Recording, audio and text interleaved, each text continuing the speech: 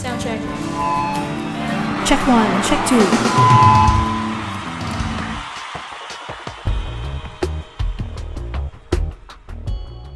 Hi, my name's Dr. Dan. Welcome to another Voice Essentials Quick Tip. Do you have a favourite time of year?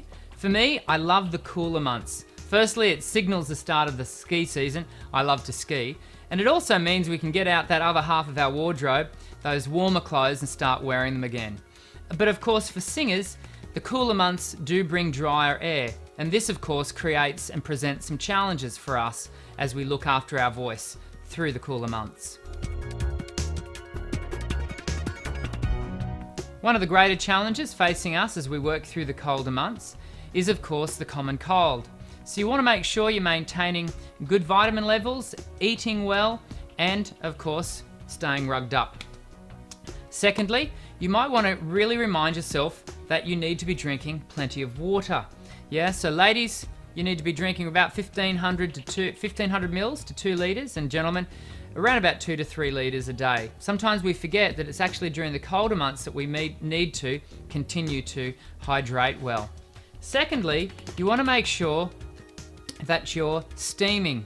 So one of these you can get a hold through the Djarts online store, and you basically just fill it up with half boiling water, half hot water from your tap, and you breathe on the steam. It takes 5 to 8 minutes, and doing that at the end of a day, whether you've been working as a singer or just at your normal job, really helpful for maintaining the health of your voice.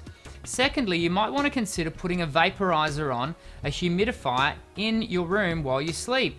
It's the easiest thing you can do. Your voice will thank you in the morning. What you're doing is you're replenishing the moisture level into the air when you're sleeping. Fantastic thing to do, and trust me, your voice is going to really thank you for it in the morning. You want to make sure you're looking after your lips. Make sure you're using a lip balm.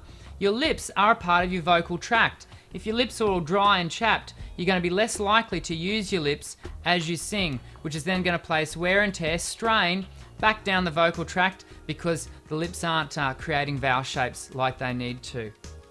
Finally, you might want to consider getting yourself some propolis lozenges. Propolis are fantastic. They're a catalyst for vitamin C. They're very soothing for a sore, dry throat.